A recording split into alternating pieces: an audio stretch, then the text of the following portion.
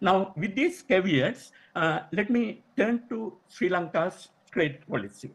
As all of you know, we had a draconian control regime until 77.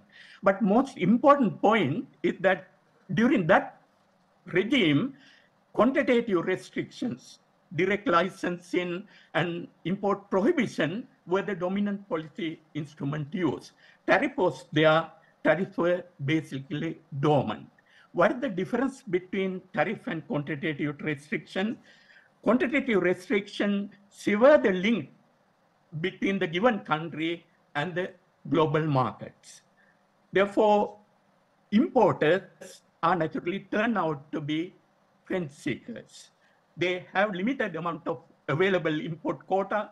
They price them exorbitantly. That's what happened during the period before 70.